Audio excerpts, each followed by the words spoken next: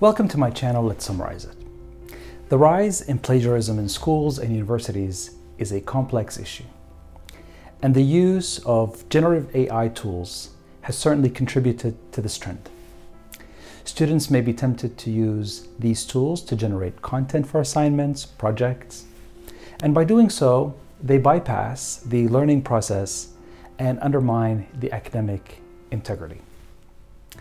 Yes, there has been a surge in apps and tools that claim to detect AI plagiarism. However, users or students can always find ways around these tools. The question that we need to ask: could competency-based education address plagiarism? Before I delve into this, let's first define what does CBE or competency-based education mean. CBE is an approach that focuses on mastery of specific skills or competencies rather than traditional time-based learning.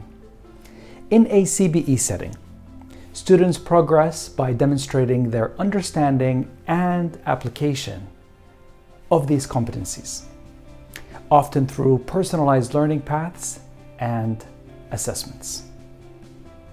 Let's come back to that question. Can CBE address plagiarism? Well, there are three things that we need to look at. Number one, by applying or adopting CBE, we're going to notice reduced pressure on students. Why?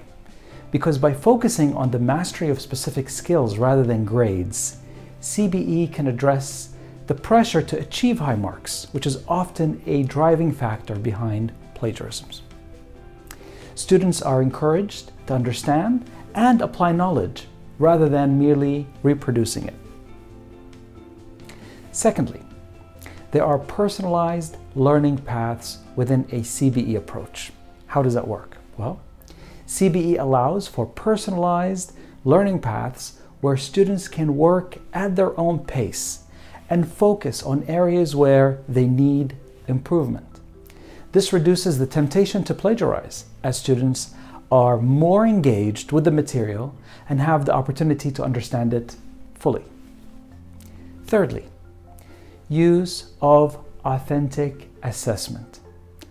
CBE often employs these kinds of assessments, which require students to apply their knowledge in real-world scenarios. We're talking about performance tasks, simulation, role-playing, etc. These assessments are more difficult to plagiarize and encourage genuine understanding and application of the material. My take on this: AI is here to stay. Instead of excluding AI from the teaching and learning process and asking students not to, log in and see and interact with ChatGPT, etc., let's embrace it while rethinking the way that we teach and the way that we assess students. Maybe competency-based education, helped with AI, could actually form a more holistic approach to teaching that actually uses the better part of AI and neglects the parts that we don't want to see: plagiarism.